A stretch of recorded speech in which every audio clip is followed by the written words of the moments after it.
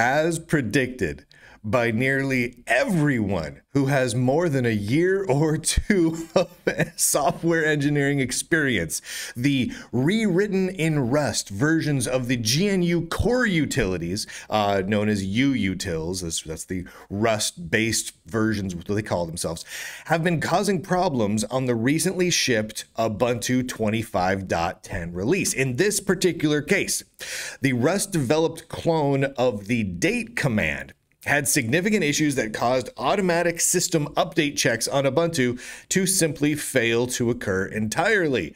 Now, why is that, you ask? Is it because of a bug or some sort of incompatibility? No, it's because the date command in the Rust clone that they shipped was simply not done. It was incomplete. It was not a drop-in replacement at all, and it makes absolutely no sense why they included it. Now, it's worth noting here that the Rust-based date clone only passes 2 of the 8 test cases for the utility. So there's a set of test cases that are set up for the GNU Core Utilities. The date command, the date tool had 8 tests set up and a 75% failure rate, in large part because parts of it just weren't done yet. And some of the other Rust-based core utilities were faring even worse. Here, let me show you a screenshot of just some of them. Now notice the immense amount of red. Notice that base encode has nothing but failures. Fold is predominantly failures. Checksum is filled with failures. Date, DD, oh, because no one's ever needed to use DD or date before. And this is just a partial list. I mean, massive amounts of failures. And this is really, really, really important. The extremely large number of failures only cover a tiny fraction of the overall functionality of the GNU Core Utilities.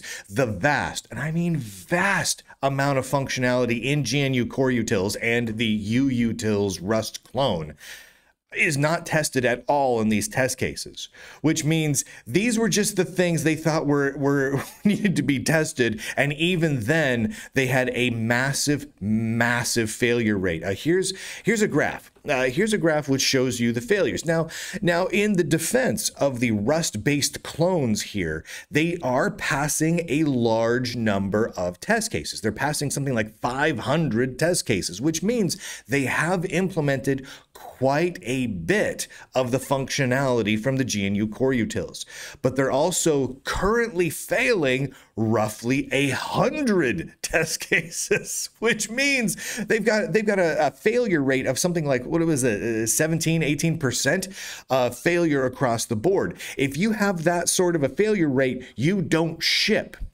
Now, and this has nothing to do with it being written in Rust or not. It doesn't matter. This could be written in C, Bash, or friggin' BASIC for all I care. If you're trying to develop a drop-in replacement for a pre-existing battle-tested piece of software that has existed in its current state, predominantly unchanged for decades and decades, you need to have a much better pass to failure ratio here. You need to know that your test cases are not only very comprehensive, meaning they cover everything. Your code coverage needs to be extremely good here.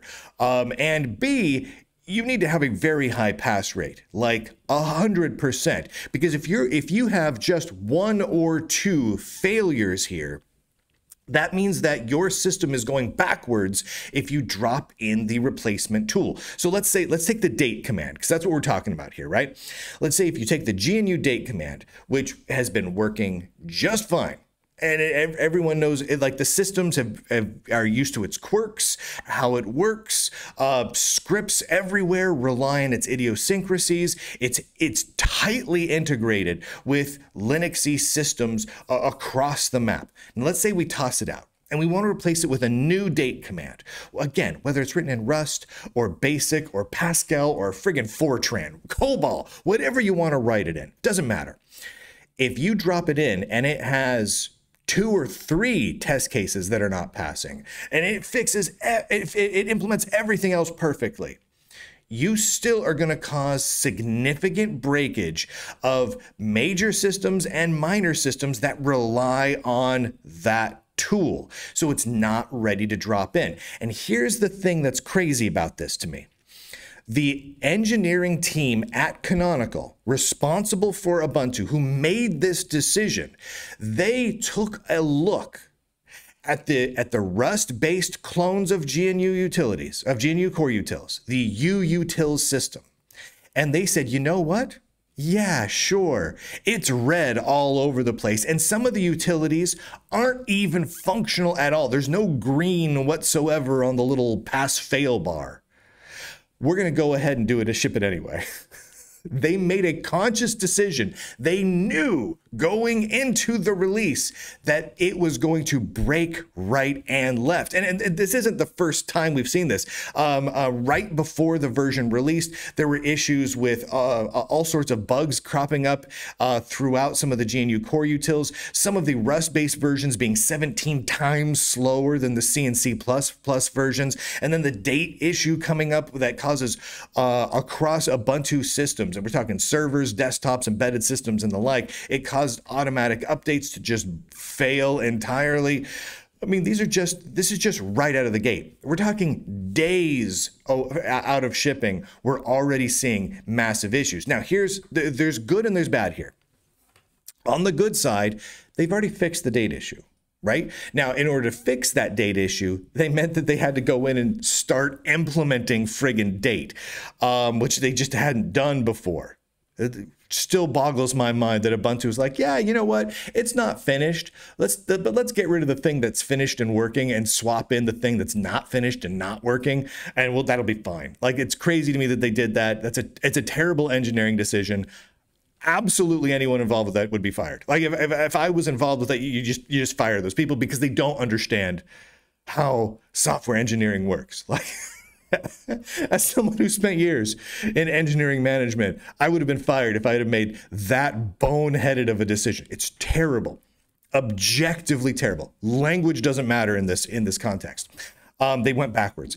But the good news is that this is forcing the Rust-based uutils to improve at a rapid pace, right? They're getting real-world testing. Now, that's good because Canonical and Ubuntu clearly seem hell-bent on they must use these re-implementations of the GNU Core utilities or we'll all die. So we might as well get them battle-tested so that they actually are functional, because right now they're only somewhat functional.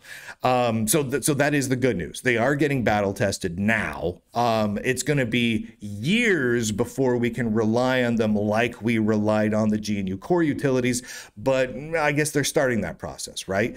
So is this change setting Linux in general and Ubuntu specifically back a few years in terms of functionality, stability, and reliability? Yeah, obviously. Obviously that is. The powers that be made the decision that it was worth setting Linux back, stability-wise, reliability-wise, a couple of years in order to have Rust-based utilities. Also, possibly this might be licensing motivated because the GNU Core utilities were all based on the GPL license, right? GNU GPL's license, and maybe they didn't want that. The Rust replacements are all MIT licensed, which, you know, is a lot more flexible if they're looking at it from the point of view of we don't want to be free software, we want to be open source software instead. Maybe there's something like that going on there. Whatever the motivation, I still think that this is just patently asinine that they're going down this route, especially considering there's still so many pieces of software. I mean, again, look at this chart here. Where was that at? There's still so many, and this is just a tiny fraction.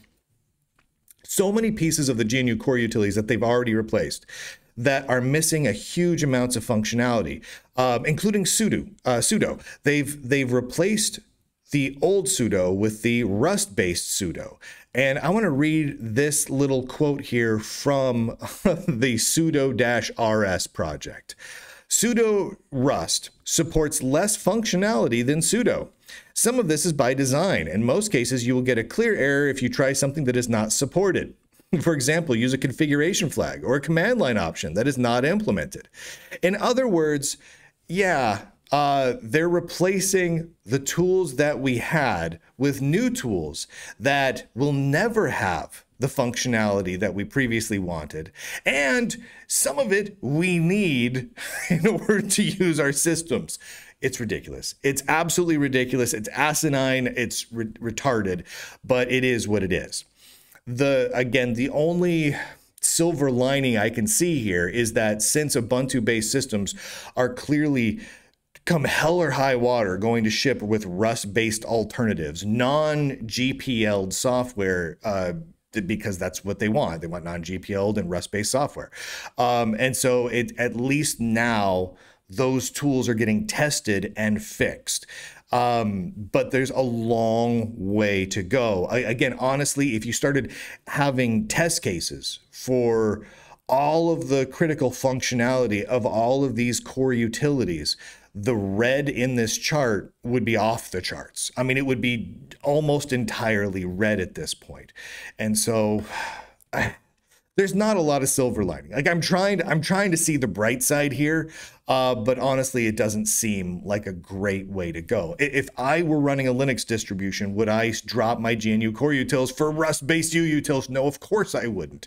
Would I think about making that change in 5 to 10 years when the Rust-based uutils is battle tested? I don't know, maybe.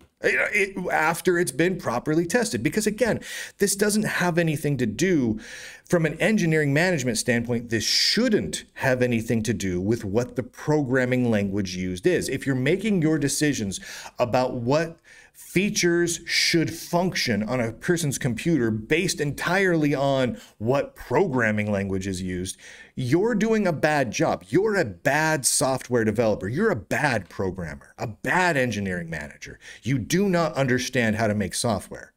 That's not how this works. That's not how any of this works. I find this inherently frustrating. I find myself terribly frustrated. Again, I would absolutely fire everyone involved in making these decisions because it's just truly terrible.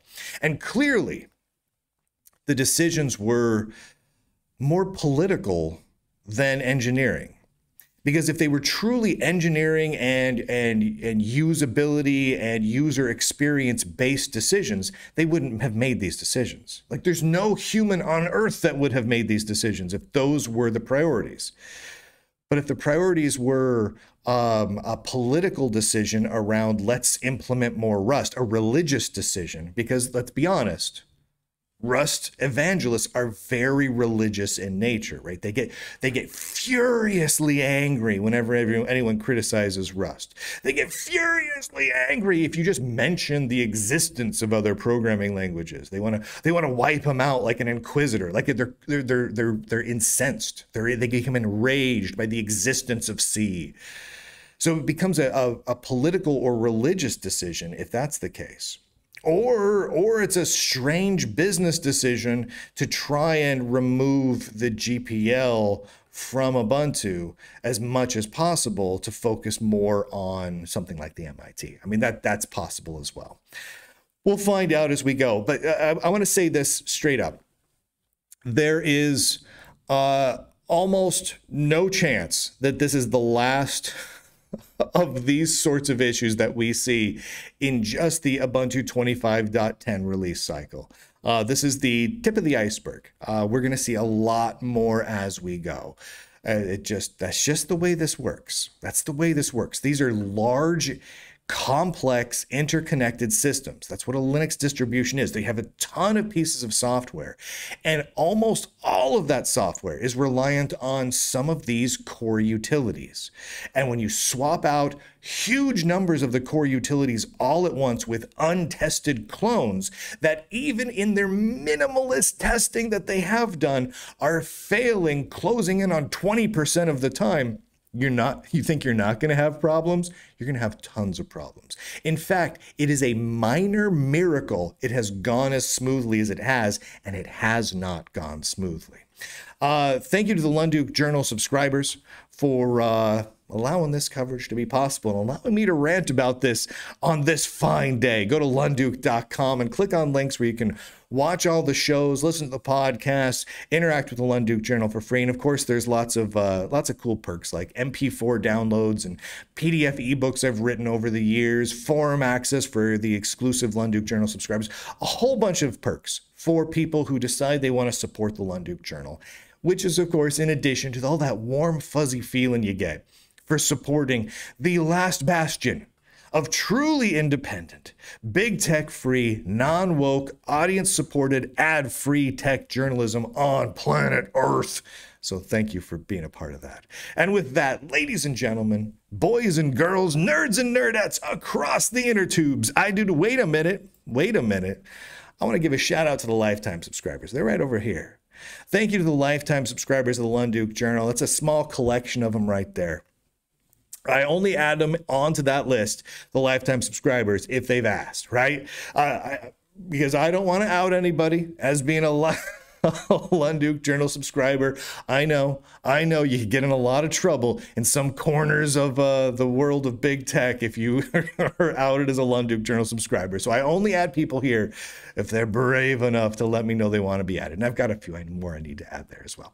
But thank you to the Lunduke Journal subscribers for making it possible. I couldn't do it without you. And with that, again, where was I? Oh yeah, end broadcast.